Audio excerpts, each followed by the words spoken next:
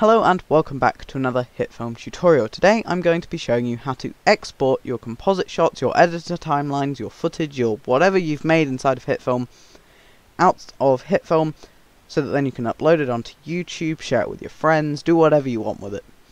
This will apply for Hitfilm Express version 14 and also Hitfilm Pro version 14, as the process is exactly the same. So let's get on with this tutorial. As you can see, I have got a composite shot with some text that says subscribe. I think you should go and do that. That's a really smart idea.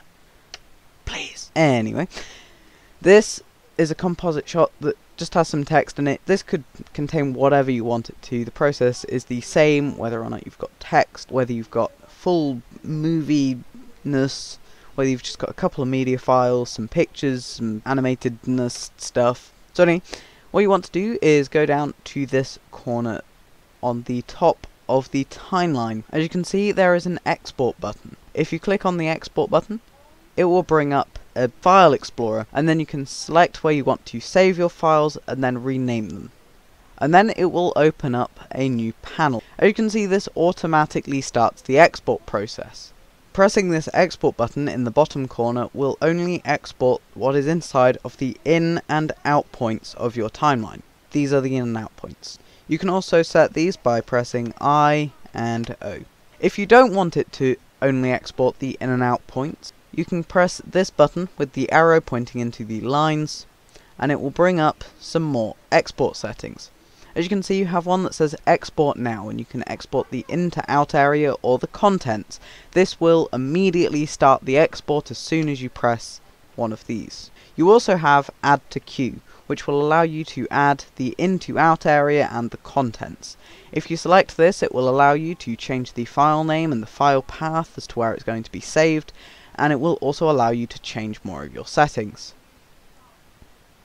So if I just select add to queue contents, it will take you to the new export panel. If you select the output, which is underlined here, it will bring up another file explorer menu, in which you can name it whatever you want and then press save. This will not start the export process unless you press the start exporting button. If you want to remove something from your export panel, then there are three lines next to the start exporting panel.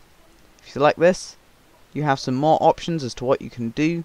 You can then select remove tasks. This will bring up another window and then select yes, because this is to check that you want to remove that task from the panel.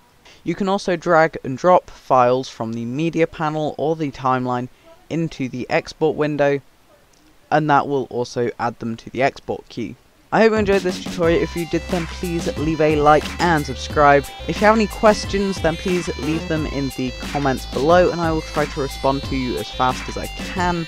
See you next time. Goodbye.